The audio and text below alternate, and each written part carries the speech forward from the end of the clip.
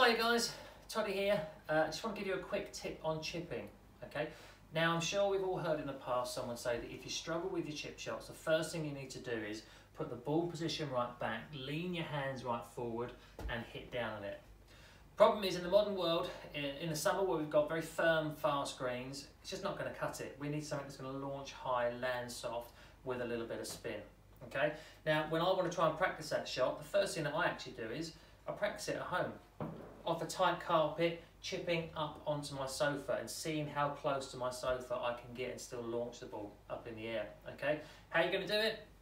Ball position goes in the middle. Okay, butt of the club looks at your belly button. Okay, I don't want to see the butt of the club leaning outside the body. At the belly button, lean your body weight to the left because we still need to hit down on the ball. Okay, look at the angle of the shaft that you create.